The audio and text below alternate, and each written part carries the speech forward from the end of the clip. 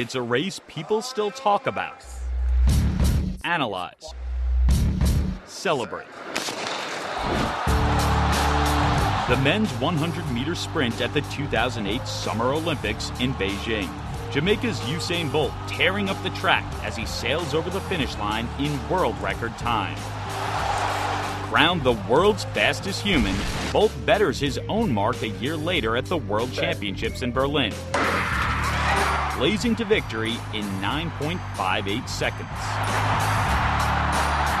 I want, after the London Games, people should say, wow, when they turn their TV off, sit back in their chair for a minute, think about what just happened.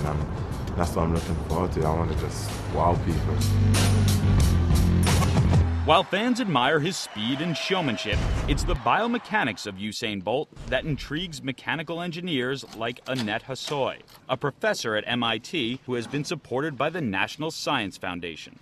Usain Bolt is unique in that somehow he is able to both get the top acceleration and maintain the top speed. Bolt is amazing because someone his size isn't expected to move so well and so fast. But the exceptional combination of his size and his strength makes Bolt unlike any champion before him. At 6 feet 5 inches, Bolt is several inches taller than most of his rivals. His longer legs give him a naturally longer stride. Other elite runners average 44 steps to run 100 meters. Bolt averages just 41 steps. His stride length is enormous, so every time he takes a step, he covers a tremendous amount of ground. But because he is larger, Bolt has more mass than other sprinters and needs more strength, more force to move his body.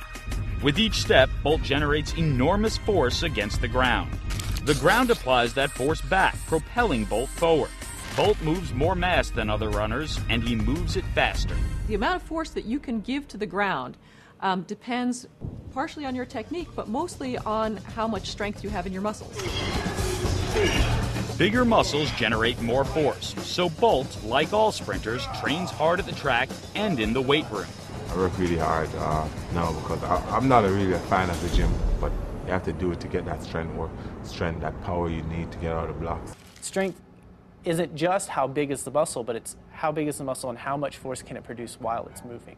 How the muscles function during motion is part of the research conducted by Samuel Hamner, a mechanical engineer at Stanford University, who has also received support from the National Science Foundation.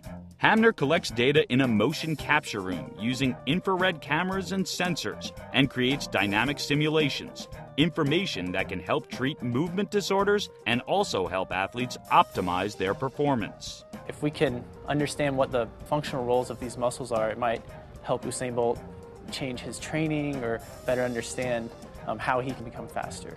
Hamner explains that as Bolt sprints down the track, more than 30 muscles in each leg work together in complex coordination during the 2 phases of the running gait, the stance phase and the flight phase. In the stance phase, Bolt has at least 1 foot on the ground. When your foot first hits the ground, you're actually slowing down, you're braking your body, and you're using muscles in your thigh, like your quadriceps, to actually slow you down and support your weight while you're coming into contact with the ground.